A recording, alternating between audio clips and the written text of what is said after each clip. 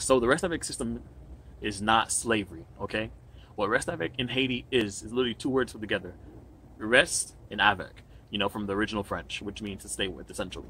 And what the system of Restavek is that you have a child, let's say they have too many kids, right? Let's say they have too many kids, and the parents find themselves unable to care for all of them. So what the parent will do is that they'll send, usually the older kids, the ones that are harder to feed, to stay with a family member or a friend or even a associate, someone that they know that's wealthier than them, to stay with them, right?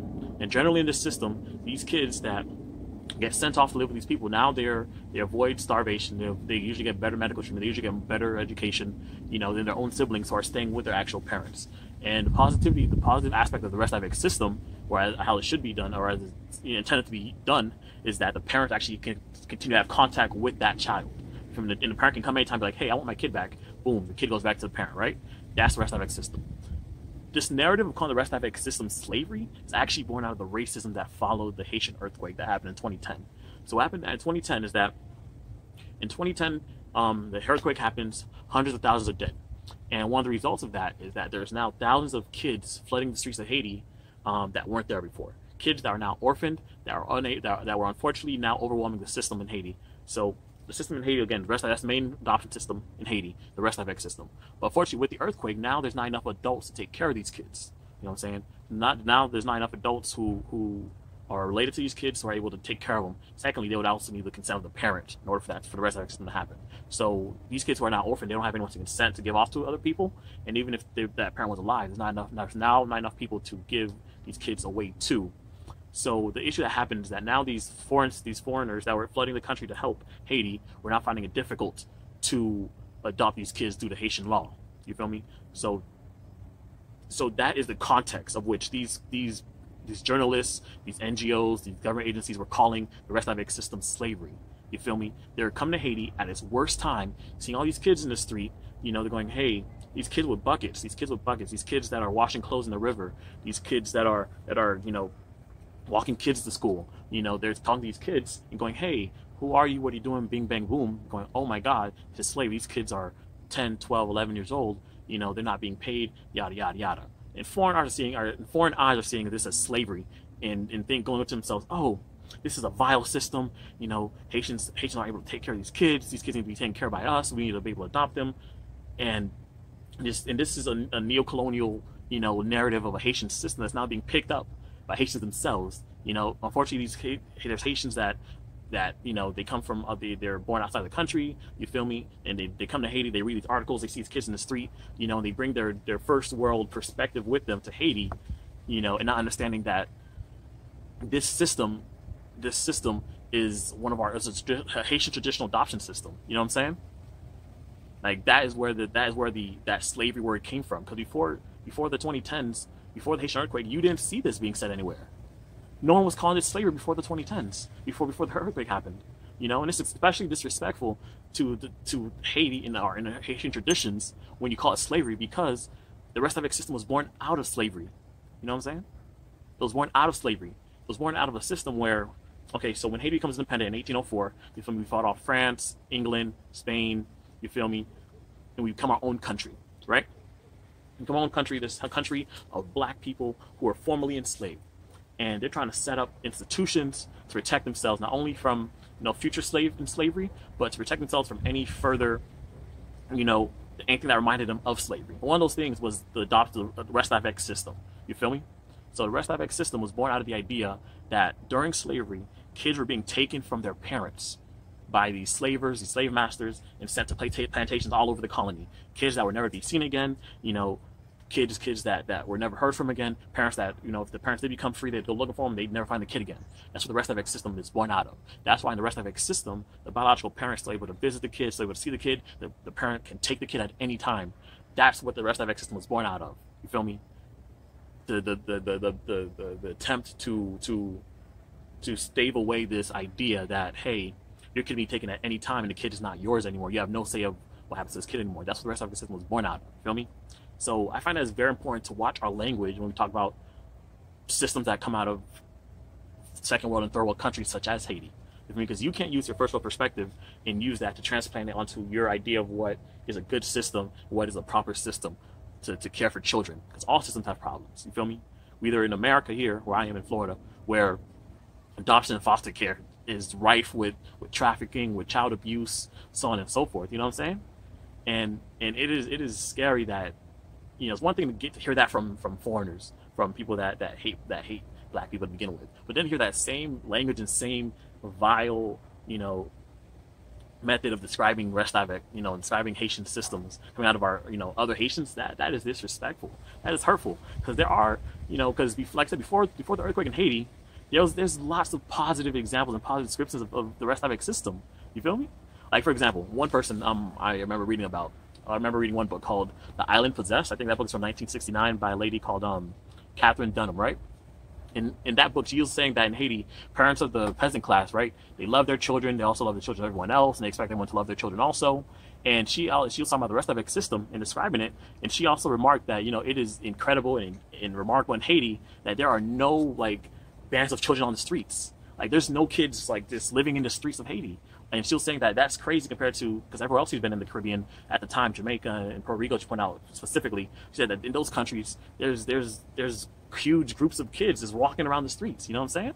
Oh, there's also another book I read called Life in a Haitian Valley, I think it's called. That book was by a guy called Melville Herskovits, I think, right? And he was talking about the Restavek system and said that it was like a token of friendship, that from one person to another to give someone the charge of your kids, because in Haiti, having children is such a great thing. You feel me? Like, there's a saying in Haiti called "Timoun c'est bien malheureux." You feel me? Children are the treasures of the poor. Like, that's how important children and child rearing is in Haiti. That the Restavek system was considered a great honor to say, hey, I can't take care of my kid. I'm admitting that, but I think you can. I think you can do a great job, right? And Herskovits talked about, you know, in you know, this book, Herskovits' book, I think it's from 1937, I think. And Herskovits was talking about how in the Restavek system that he saw, from the examples that he saw specifically, that, you know, the kids were dressed poorly, you know, but other than how they were dressed, the kids were generally treated the same way as the person's own kids. You feel me? They're fed the same schooling, so on and so forth. But for a more recent example of the Restavek system, I think there was an essay written by a Miss Shani King in the Harvard Human Rights Journal, I think in 2012, and she actually said the Restavek system in Haiti was more beneficial than the adoption system that had been brought in. You know, she said that compared to the adoption system, the Western adoption system, compared to the Restavek system actually did better in pulling children out of poverty. It did better in educating kids, did better in teaching kids life skills, did better in building character, and the most important thing is it maintained the relationship between the child and the parent. You feel me? One more example I remember reading is Dady Cheryl. She's a Haitian author. And she had an essay called Colonialism of the Mind. That's from, I think she wrote that in 2012, I believe. Colonialism of the Mind. And she talked about, she actually comes from a Restavek family. I think she said her mother or father, maybe both of them, I forgot. But she talked about her parents actually came from a Restavek, or in a Restavek system, where her grandparents sent her parents to live with other people, to be raised by other people, and how that actually helped her parents go further than her parents' siblings. You know, her parents were able to come from the poverty class to the middle class. They're able to get educated more. They're able to live a more comfortable lifestyle than their own siblings were able to. You know what I'm saying? So, given all these examples of positive aspects of Restavek and the history of Restavek system, it is despicable to call it slavery. You know. And the second thing I remember from this video I saw, the girl said that Restavek system isn't adoption, it's not foster care, yada yada yada, so don't call it that. Well, actually, under Haitian law, the Restavek system is not called the Restavek system. It's called partial adoption. Go on? Adoption partielle. It's not called, I don't know what it's called in French, but in the Haitian language it's called partial adoption, adoption partielle, where in the Haitian law, it allowed that biological parents can maintain contact with their children, and this was recognized. You feel me? So in Haiti, when someone adopted somebody, the parent still had the right to visit and take back the kid if they saw fit. You feel me?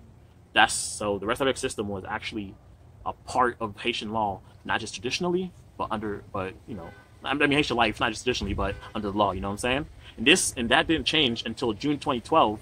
When foreign adoptions were actually made legal for the first time, you know, were made fully legal, where foreigners could adopt Haitian children fully and leave the country with these kids. You know what I'm saying?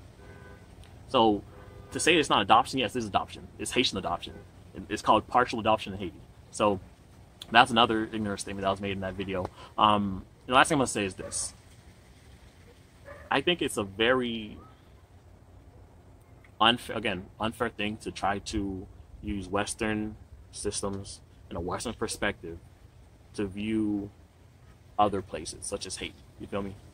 Haiti, which has a very different history and a very different culture from America or France or England or wherever the fuck. You know what I'm saying? It is unfair. Because when you say, okay, Restavek is slavery, okay, what do you have? What can you provide? What are your options? What options are you giving these people? What options are you giving these people? Okay, you're gonna give them Western adoption? Well, Western adoption is way worse in Haiti. Western adoption has led to more children going missing in instances of human trafficking than anything else. Like, there are so many examples of people that after 2012, when that law was changed in Haiti, have used adoption to steal children from people and never hear from them again. Like, there's a campaign in Haiti to try and find children because so many kids were being snatched up after the earthquake that now these parents are like, whoa, I'm doing better now. It's been 10 years since the earthquake. I haven't heard nor seen from my kid in a decade. So where's my kid? You feel me? And there's so many examples. I can think of Laura Silsby.